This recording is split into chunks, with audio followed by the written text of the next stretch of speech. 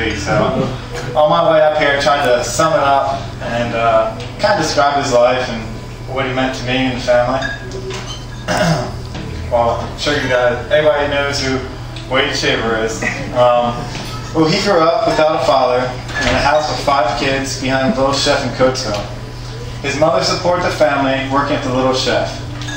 They had very little money, and my dad once told me of all the ways that you could cook potatoes, because that's all they would eat for breakfast, lunch, and dinner. I guess that could be a joke.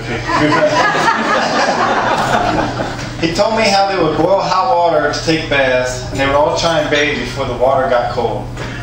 All the kids in the family had to get jobs at a young age to support the family, and my dad was no exception. And at 10, he started washing dishes at the Little Chef.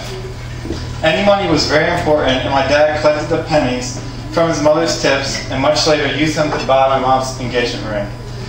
And he also did this recently, 3 years ago.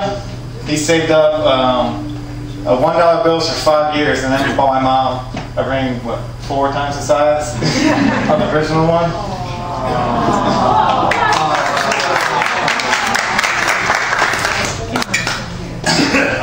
My dad had medical problems early on, starting with his leg going numb in 9th grade cross country. This would lead to many back problems and hernias, which you've all heard about. and this would cause him not to be able to compete in many sports without pain or any problems. My dad went to Coatesville School and graduated from there, and he worked and paid his way through Westchester College, it was then, right? Westchester College, and came out with his teaching degree. He started working at South Brain 1 and also at Jamesway at night. I'm sure, I guess everybody here remembers Jamesway, there's no kids in the audience. Jamesway is also where he met my mother. Well, after the exotic.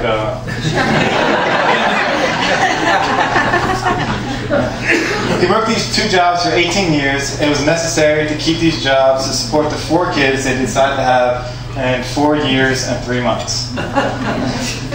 He worked from 7 in the morning to 10 at night and barely got to see us kids awake. And I'm sure it was one of the happiest days was when he was able to quit Jamesway and spend his time with his kids. My father gave us everything he never had. He was there for us, he loved us, he tried to make us into kid geniuses. I'm sure many of you don't know this, or maybe many of you do. But we had homework when we weren't in school, and we had extra homework when we were in school. We all knew how to spell every state and draw the times tables before most kids knew how to read a sentence. He wanted to spend as much time with us as possible. He signed us up for everything he could, every sport, every activity, and Katie and Wade for speech competitions. I was lucky enough to get out of that.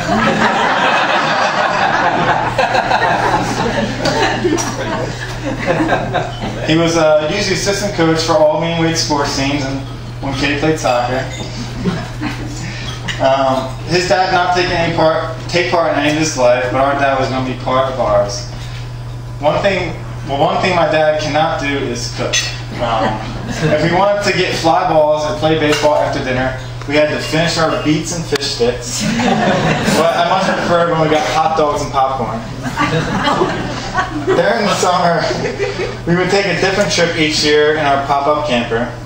These are some of our best memories and some of the best home movies if you've been around during Christmas time. We always play the home movies. Through high school and college, he would support us in all of our activities. He would give us anything we needed to try and get better, whether it was new equipment or just support.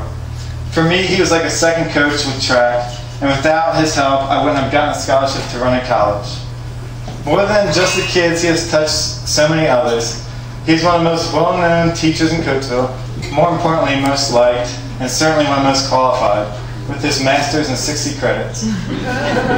During high school, and even when I come home now, people still talk to me about how much they love their father. And I even know people who failed my dad's class tell me they love him. That's not a joke, I really even know people. Not hard to find.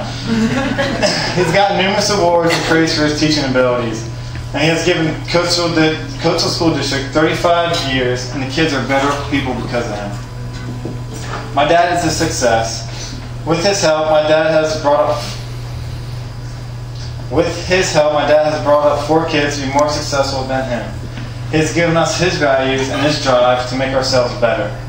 We are all successful and driven, and all 4 of us have graduated from college, even though he all wanted us to go to Harvard. We all went to great colleges. I think Katie was the only one who wanted to go to Harvard. Of the siblings, Katie and Lisa are now overseas, living in Dubai, living the dream, and they're both very successful with their jobs. Wade was a collegiate athlete, and after putting in his time interning at a radio station, he now has his own radio show in Virginia. And I was a collegiate athlete, and I am still in school, but supporting myself finally, trying to get my doctorate. And all of our accomplishments may not have been possible without our dad and mom to push us over many bumps in the road. To try and sum it up, my father was a great man. He worked his entire life to get what he wants and get where he is. Nothing has ever been easy for him, but that didn't stop him. We are all better people and hopefully happier people for having known my father. If you know my dad, you probably know this isn't a true retirement because there's no way my dad is going to sit around and do nothing. Sometimes I wish he would just relax. All the hardest work is over and you can finally do what you want. Well, Dad, I wish you a happy retirement and may you get to use your free time to travel the world and have new experiences. And I love you.